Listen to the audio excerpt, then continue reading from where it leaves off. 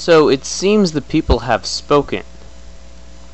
The people have decided on what my next playthrough should be. And by a landslide, by no surprise, the winner was this game right here. Let's see what it is.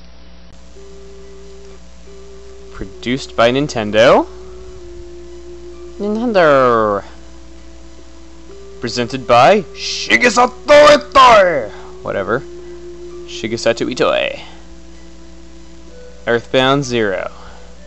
Now, a lot of you people are wondering, wait, why is this Earthbound Zero? Why is this not Mother 1? Well, for those of you who don't know, this game was actually officially translated by Nintendo. It was just never released. A copy of the game was officially auctioned off, sold for about $1,000, and it was dumped into a ROM.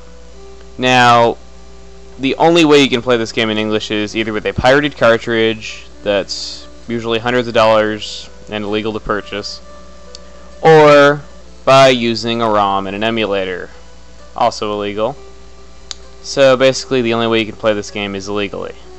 And I actually am using an emulator for this game. But there's really no other way I can play this game in English to show you guys. There's also a fan translation of the Game Boy Advance version if you guys want to try that, though, but I can't really give you a link to that because I wouldn't know where to find it. I can't give you a ROM for this game. You'll have to just use Google to find it, alright?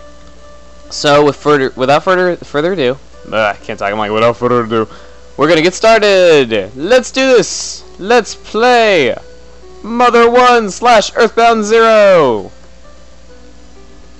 Alright, now, I'm going to use the official names based on the translated names used in Super Smash Bros. Brawl, because some of the spellings are different in the Japanese version. So we're going to name him Ninten. What is this boy's name? Ninten. Now, real quick, I want to show you something kind of unusual. You can't name the characters the names of other characters in the game. Like, there's a monster in this game called an Ulrich.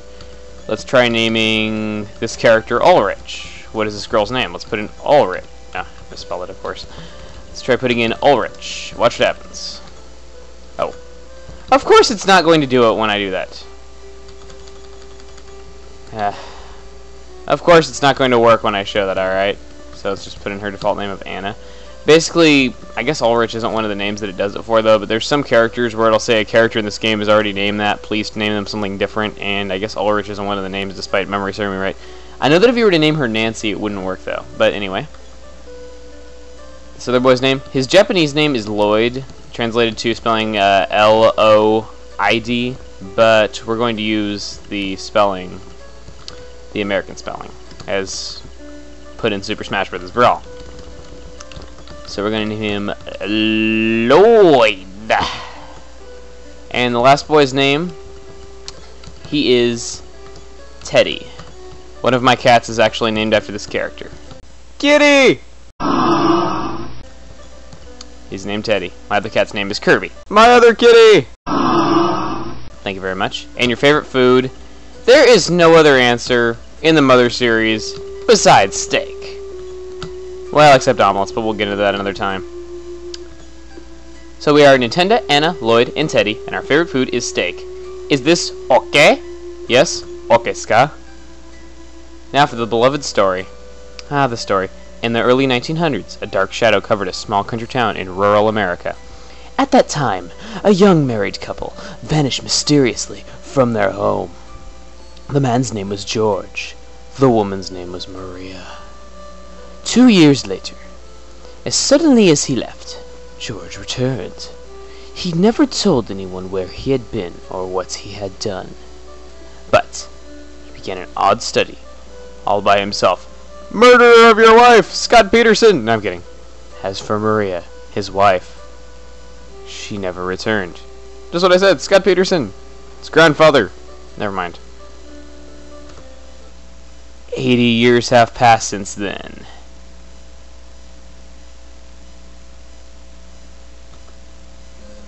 And we're given little exposition as to who this boy is that we've taken control of.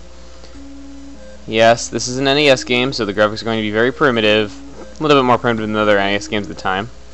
But anyway, let's go ahead and get going. What is this? Oh my god! The lamp is attacking us! What is going on? The lamp drew near. All we can do is just use our regular attacks at this point, or defend, or try to run away. But why would you want to run away? It's only the first battle, and only does 1 damage to you. Now, real quick before we really get into the main game, I'm going to have a warning for all you guys. A lot of you started playing Earthbound on the terms that, you know, it was a cool game, had a lot of quirky dialogue, and, you know, it was an easy game.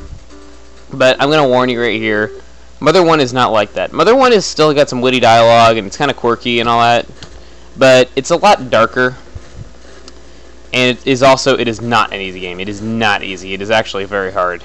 Hang on a second. Brother, I'm so scared. The lamp seems to be alive. Sister. I'll fix this lamp for you. Check it? Question mark. You can actually just walk into it and fight it, though, but if you time right, you can do the check thing. Anyway, yeah, this game is actually very hard. I'm not kidding right there. There's a lot of stuff that can just unexpectedly kill you. This game is pretty tough. I would only recommend it to hardcore RPG fans, people that think they would really like this game despite it still being really hard. People that are into old school RPGs like Final Fantasy, the original. Oh, another thing I'd like to recommend, if you're into the Dragon Quest series, especially the original Dragon Quest on the NES, you will definitely like this game because the original Dragon Quest is what inspired the creator of the Mother series to make this game. So if you like Dragon Quest, you're gonna like this game. I can tell you that much pretty much right now. Help me, she says. Alright, our other sister. Unlike Ness, he has 2 sisters. Doll drew near.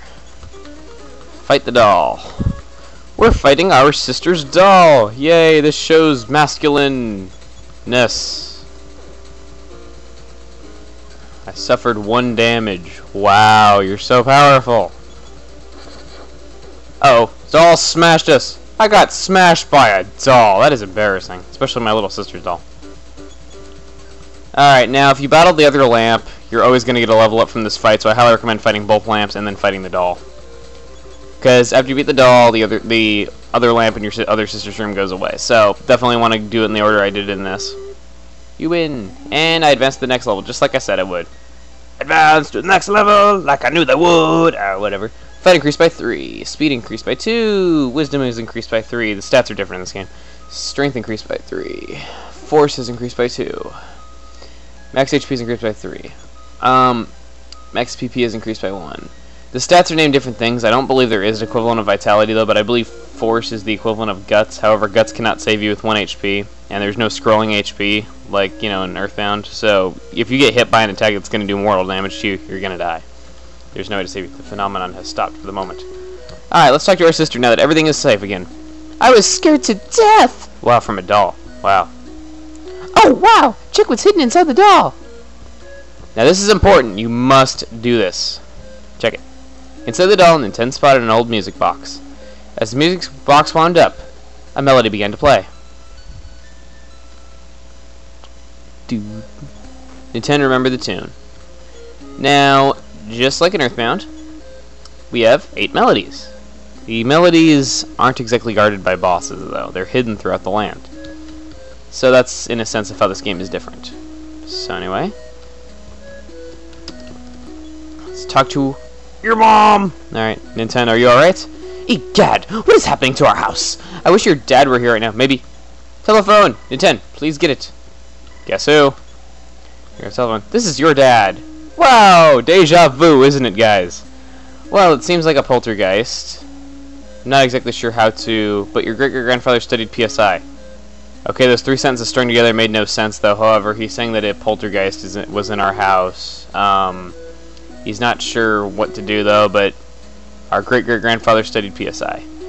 You might be able to find something to help in the basement. You might be able to find something in the basement to help, but I left the basement key someplace. Can't remember exactly where. Anyhow, son, you are my only hope. It's time for you to go on a little adventure and explore the potential of your powers. Powers not to be taken lightly. Nintendo, go for it. Remember to come back and check on your family. Whatever. Bye. Oh, and phone me, and I will save your progress. Wow, phone me. I didn't know phone was a verb. Call me whenever you want. Slam. Alright, so we're going to end up this first part of Mother 1 right here. Question is, will Nintendo find the basement key? What will become of our hero? Find out next time. See you guys later. And of course, you know, typical stuff. Subscribe to videos in the corner, big yellow button. Give me 5-star reviews down below this video. And be sure to check out my other videos if you like this one. Alright, I will see you guys later.